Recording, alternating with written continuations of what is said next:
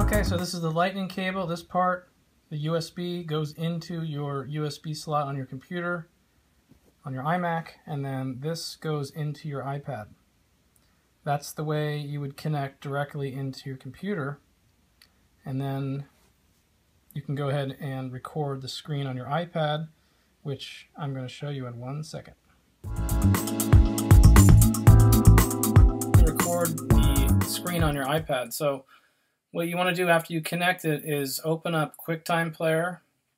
I'm going to left click and then select New Movie Recording. And then this little box will pop up.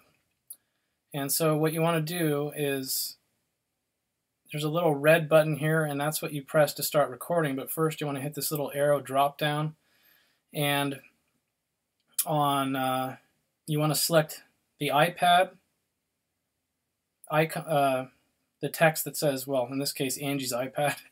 Yours will be something different.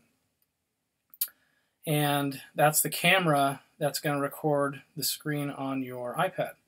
The other thing to take note of is the microphone. So if you want the microphone on your iPad to record audio like I'm speaking right now, because you'll be actually using audio, some sort of narrative, as you work on the iPad, you might want to do that. Otherwise, just select the built-in microphone on the computer.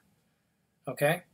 So you would click that, and then after you click that, you would hit the red record button, and now you're recording the iPad. You can start working on the iPad and record audio, etc. And then after you're done, you just quit QuickTime Player, save your video, and then edit in iMovie if you want, and there you go.